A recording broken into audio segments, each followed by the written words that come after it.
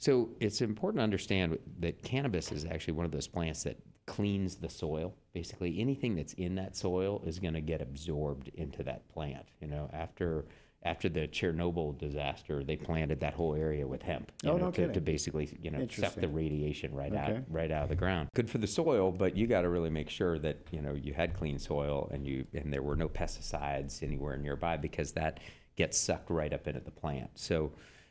In the state of Arizona, we have rigorous testing requirements where we test for things like heavy metals and pesticides, because the cannabis plant will naturally absorb all of that from the ground. And that's one of the things that, makes buying black market product or, stuff that's come in from Mexico or whatever really dangerous is any of those heavy metals or pesticides will get super concentrated in the product, and then if you're lighting it on fire and inhaling it in your lung, it's just not it's not good for you. Wow.